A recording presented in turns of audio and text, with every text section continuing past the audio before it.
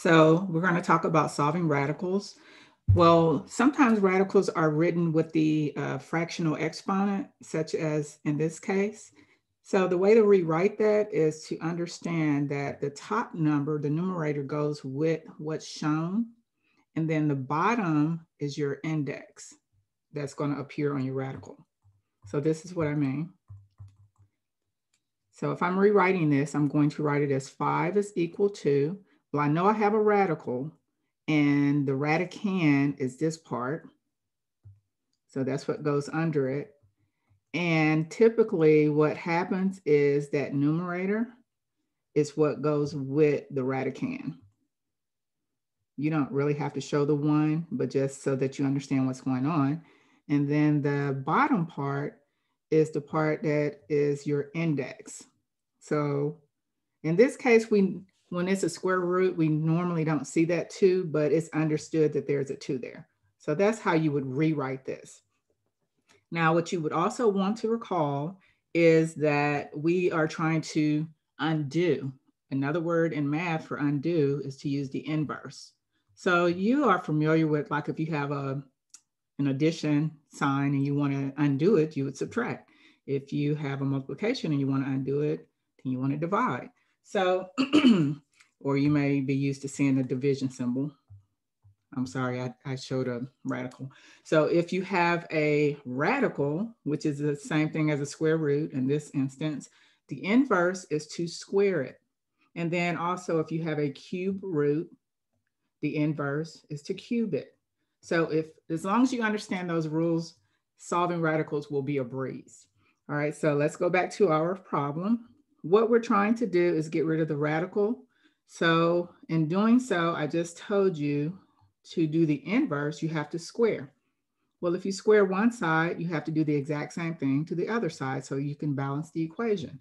And now you just simplify. So you end up with 5 squared, which is simply 5 times 5. And then the whole purpose of doing the inverse is to undo, to get rid of it. So once you get rid of it, you're only left with the radicand, which is m plus 1. Now you just want to solve for the variable m.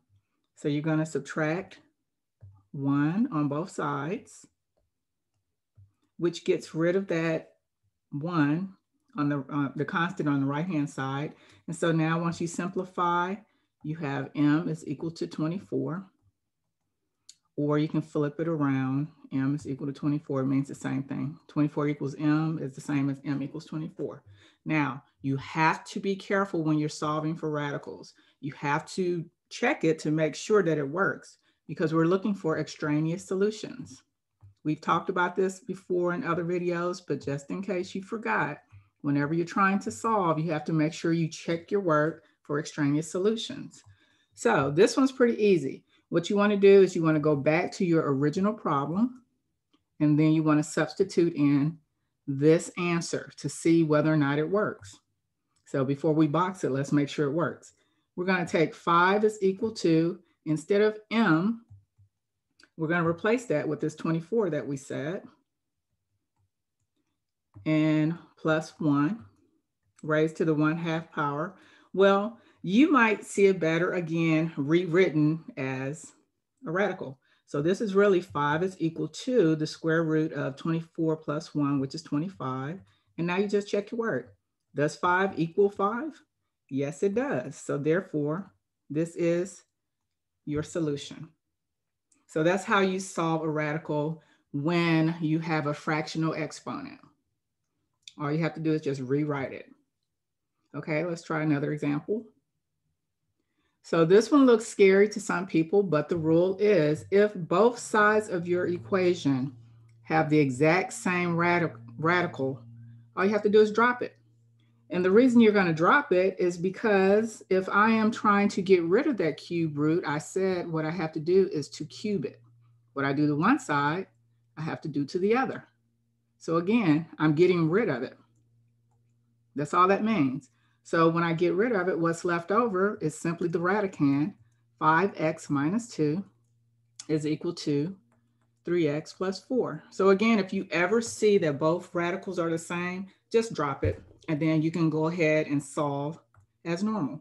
So I want to put all my x's on one side, which means I'm going to subtract 3x. I personally like to move all of my x's to the positive, the larger positive x. Okay, and then I want to move my constant -2. So the inverse of a -2 is +2. I'm doing it all in one step. You don't have to. And so if I did it correctly, I'm going to get a 0 for the constant on the left-hand side, and I'm going to get a 0 for the variable on the right-hand side. And now I just want to go ahead and simplify. 5x minus 3x is 2x, and then 4 plus 2 is 6. Now I'm going to divide both sides by 3. I'm sorry, 2. I do that all the time. And the reason I chose 2 is because that's what's stopping x from being by itself. And now x is 6 divided by 2. Well, 6 divided by 2 is 3. Yay, I want to say I'm finished and this is my answer. Well, I can't. What I have to do now is substitute that information in to make sure I don't have an extraneous solution. So this is what it will look like.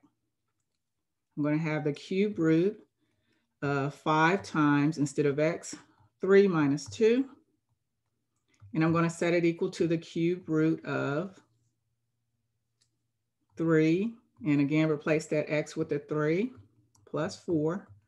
And when I simplify, I have to see whether or not they do actually equal each other. So the cube root of 5 times 3 is 15. 15 minus 2 is 13. And the cube root of 3 times 3 is 9. 9 plus 4 is also 13. So yes, this worked. Therefore, this is the correct solution, 3. So that's just you double checking for your extraneous solutions. Okay, and then finally, if I have an example that looks something like this, when you're trying to get rid of the radical, if you can, go ahead and isolate, if you have a constant, or in this case, I have a loose variable. So I want to move that variable over to the left-hand side. So since it's a negative n, I want to move it over as a positive n. That way, that goes away. And so when I rewrite my problem, I have 2 plus n is equal to radical n plus 8. So now I'm trying to get rid of the radical because I'm trying to solve for my variable. Remember, the word solve means your answer is going to be variable equals something. So what I want to do is I want to square it because the inverse of a square root is squaring. What I do to one side, I have to do to the other. I have to put the entire expression in parentheses and square it.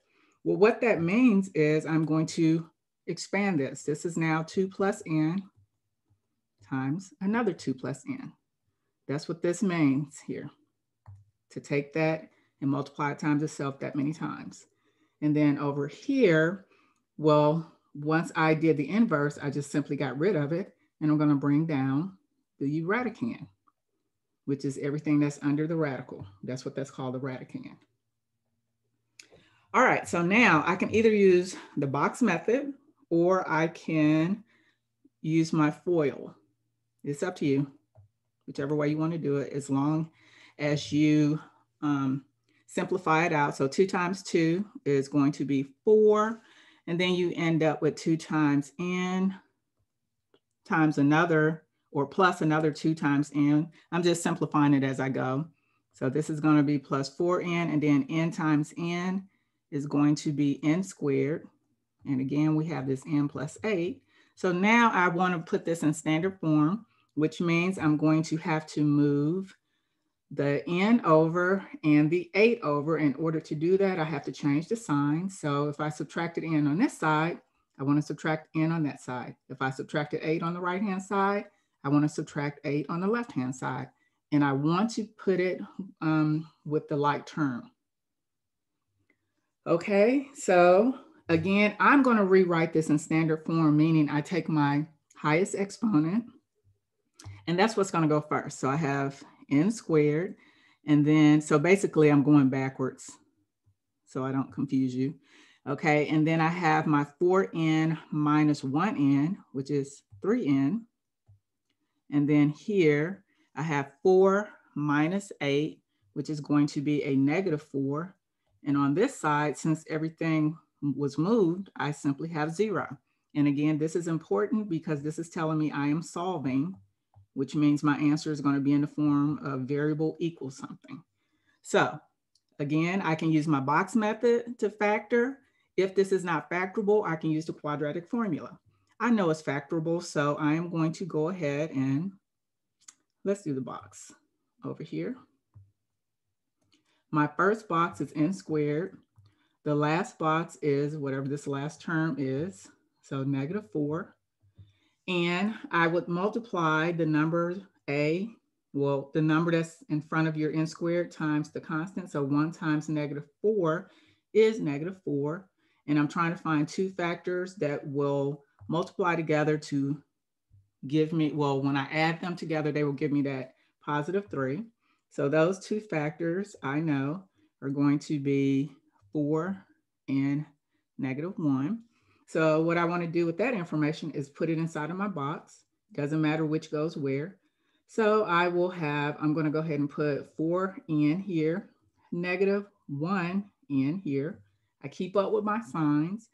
And what I'm going to do is I'm going to factor going to the left. What I can take out on the first row is simply an n. What I can take out on the second row is a -1. I always take the sign that's closest to my where I'm writing. All right, so now I do the same going vertical, going up. And what I can take out, the greatest common factor is an n, and the greatest common factor between the 4 and the -4 is this time a +4 because again, I look at the sign that's nearest where I'm writing. So those are my factors. And what I want to do over here is I'm going to write n-1 times n plus 4. And I'm setting it equal to 0. When I'm solving, again, my answer should be in this form. So I'm going to set each one of these equal to 0 and solve for that variable.